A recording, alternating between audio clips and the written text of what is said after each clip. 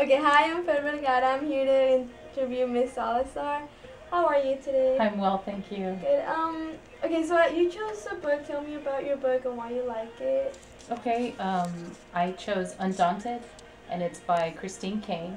And I heard her speak at an event here in San Antonio, and so she shared her story about being abandoned and being abused.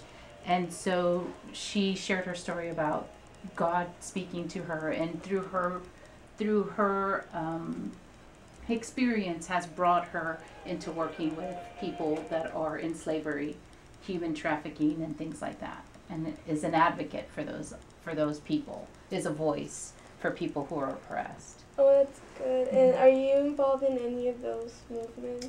No, I know that on Facebook I have A21 as one of my pages that I like, and so one of the things that she challenged us to, she mentioned in her speech, is that you might not be out in the streets helping, but you could pray for justice and then pray for the people that are oppressed, and so in that way we can all be a part of it. Oh, that's very good. Mm. And changing the subject, what's your favorite memory about Antonian so far? I think what I enjoy the most about Antonian is walking in and the life of the youth and the spirit that they have. So I enjoy that, and being welcomed, and being part of a family. Okay, that's very good. And that's all the time I have for today. And thank you for your time, Miss Alice. Thank you.